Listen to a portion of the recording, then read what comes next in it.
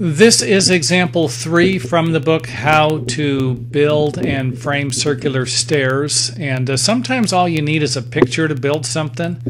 And if you need a little more information, then get the book. But I'm posting these examples for 2 reasons. One, to give experienced carpenters a picture, some type of an illustration of what these stairs should look like, or some framing methods you could use to build them, and 2, actually to promote the book, so they can be used both ways. So this one here is example 3, and it is going to use 2x12s and 2x4s along with 1 1/8" plywood, and of course this could be different size plywood depending upon the width of the step.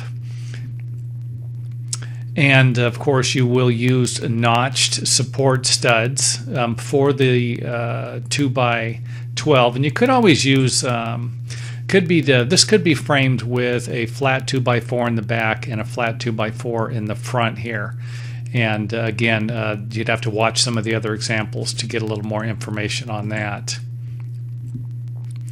Here's what the stairway would look like from the top, and a simple 4-step circular stairway. Here's what it looks like from the bottom. See the 2x4s nailed here.